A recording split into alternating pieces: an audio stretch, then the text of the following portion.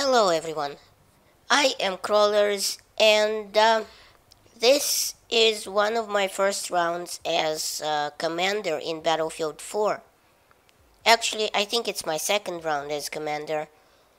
Now that I've been playing, Battlefield 4 for a couple of days, but because you need to be at least level 10 to be commander as a sort of, natural selection to weed out the Bambis by DICE. I haven't been able to record any actual Commander gameplay until now. And as such, I will try to explain to get across some of my first impressions of the Commander mode in Battlefield 4. And, give you a few tactical ideas, just my thoughts, while I'm at it. I am, after all, the tactical Russian. And I PTFO even with 0% health. So now as commander, it becomes that much more important to PTFO because the commander really has no other way of playing, of influencing the battlefield. He cannot actively go out there and actually shoot someone. Well, except for rare occasions, I guess. But, this conversely means that he cannot be killed himself.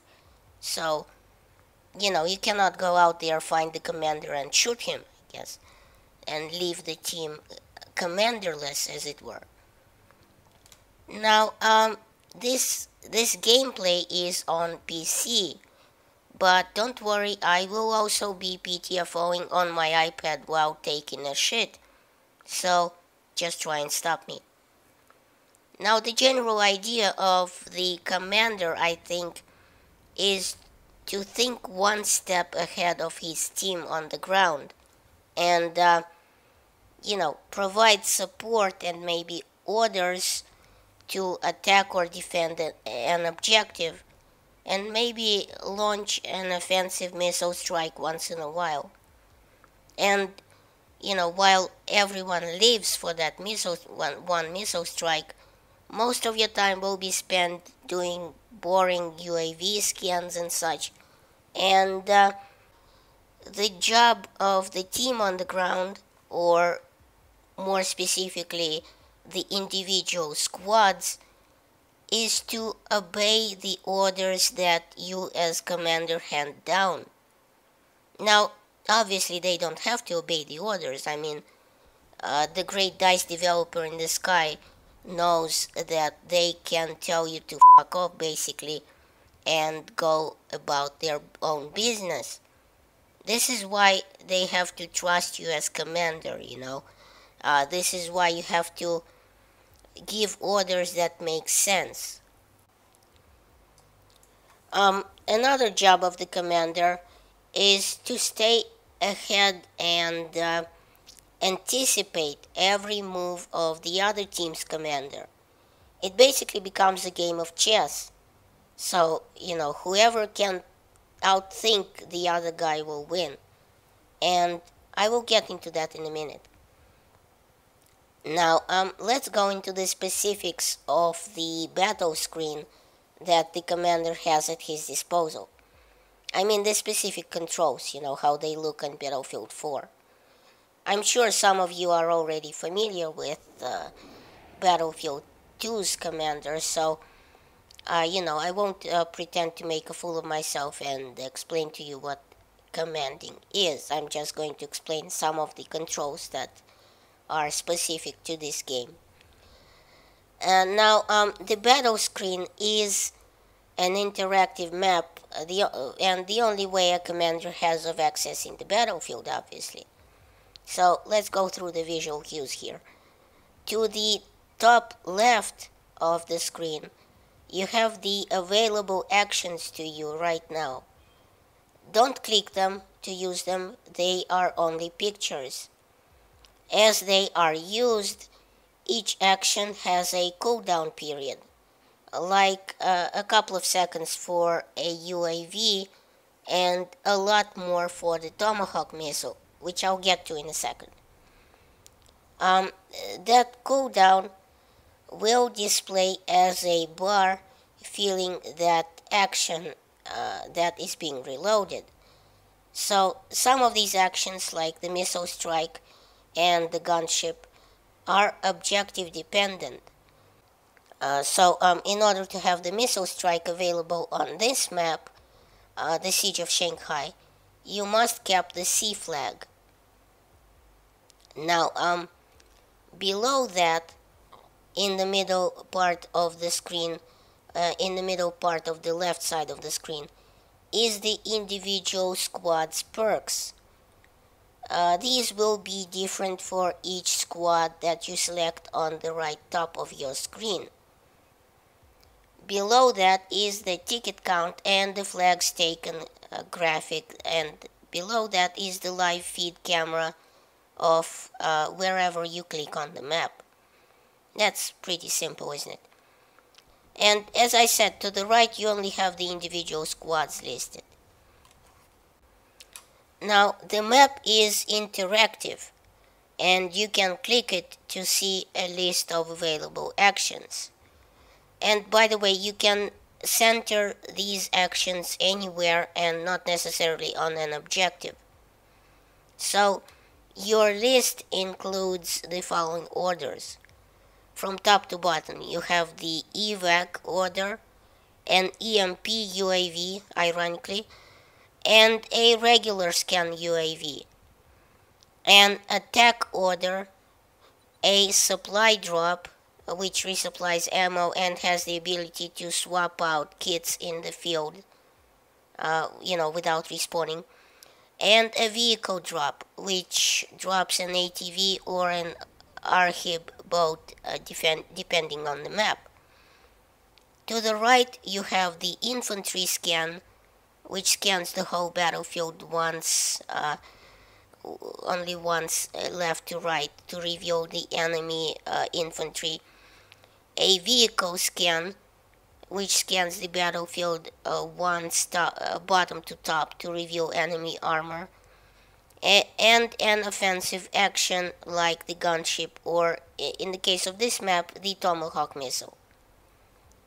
Now, these offensive or defensive actions are objective dependent, and as I said, on this map, flag C controls the Tomahawk. So, whichever team holds flag C, that commander will wield the Tomahawk missile strike. And boy, what a missile. It's like, honestly, it's like the finger of God. Now, one quick word about these actions. The other commander will be able to see where your UAV and EMP are deployed. So you must use these things wisely. Sometimes they can even be used as a diversion tool to fool the other commander into looking the other way. Let's say you throw an EMP drone somewhere over a flag to make the commander look at it, on the right side of the flag of the map. Let's say, to make the other commander look at it and think, well, that's where they are planning to attack because they just put out an EMP there.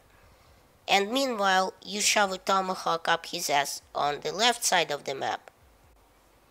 So, you gotta think tactically here. Come at it from different angles. Now, some things about the UAV and EMP drones. They will circle the given point for 10 seconds, after which they will cool down for a second, I believe. I may be wrong about these. These are just the numbers that I came up with, looking at the map and measuring it in the gameplay that I recorded. Now, you as commander will get points for just about everything, like UAV assists and EMP assists, and if someone uses your supply drop, you will get points. But you gotta think tactically when using the UAVs. I mean, you don't just throw down a UAV where the other commander has just thrown down an EMP. Also, the Tomahawk missile will take around 20 agonizingly long seconds to reach the target. And obviously it will not be controllable after launch, so this means that your targeting skills must be spot on. You can obviously zoom in on the target, but the better hope, you better hope that it doesn't move for the next 20 seconds, because while it has an amazing blast radius and pretty much wipes out everything in its path, you still need to hit something with it to kill it. So, don't try and go for moving targets like moving tanks and such, because that will just be a waste of a perfectly good missile. And don't try to put down a Tomahawk missile strike on a single sniper camper at the edge of the map, because, well, you will kill the sniper. That's just wasting a missile on one single enemy, and that's just not a good use of resources. Now, my own strategy here, and this is just my own tactical thoughts here, is to time the strike on some sort of armor that is capping your flag. Let's say a tank rolls up on a flag and starts capping it. Well, it's reasonable to think then that it's going to hang around for, usually in the same spot more or less, for over 20 seconds. And this is when you strike. Other stationary targets make for good Tomahawk strikes, like a mobile artillery truck that is pretty much standing in the same place for a long time, or a stationary ATGM launcher. Just make sure it's manned before you fire, because cruise missiles, they take around 60 seconds to reload. And, by that time your flag may be capped and you might be out of Tomahawk missiles. Also, enemy missile strikes will be visible to you. So, so you must look at where they are targeted, because the target will also be visible to you on the map. This is the time to issue some evac orders and, hope that they are being followed. Because when that missile hits, be somewhere else. Now, a quick word about squad orders. As I said, you can give individual squads orders, but they do not have to follow them, obviously. If they do, you get a few points, but very little. To give a squad orders, select it from a squad list by clicking on it, or in the field, or on the right side of the screen, and select the upwards pointing triangle to issue the order when right-clicking on a target that you wanted to hit. Several things to keep in mind here. Obviously, you want to select the closest squad for that particular job, for that particular objective, and not someone from across the map, because they will, just laugh at you. Another thing is that you can give the same objective to several squads, but this doesn't mean that the farthest squad on the map has to be ignored. No. Give them orders and airdrops as well. Keep them in the loop. They are like children, you can't ignore several in favor of just one, Now, a commander can also single out a high-value target for his team to kill. This means a particularly pesky player on the opposite team who is doing too much damage can be highlighted and selected as an HVT. This will put a dotted box around him for a few seconds, 45 if memory serves, and whoever bags the HVT gets a bonus. Conversely, the same can happen to your own players.